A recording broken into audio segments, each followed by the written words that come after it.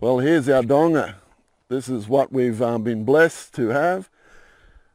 Val was very eagle-eyed and found it, and we've paid $1,000 for it. It's rough, but in the scheme of things, it's very cheap and very affordable, and with much potential. Okay, so this is the front entrance here.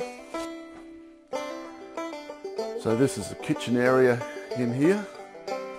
This is the laundry area in here.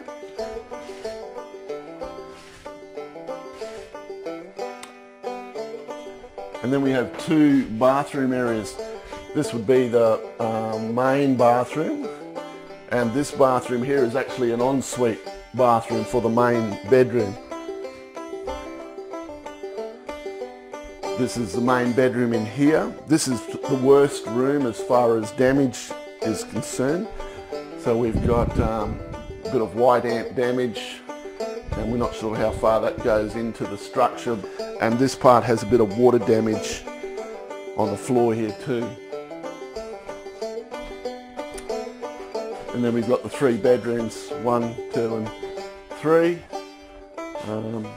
I think Val was thinking of this room here being opened up and becoming like a dining room area, and then this area at the back here becoming like our lounge room area. Now this is only if we go ahead with it as far as being our house.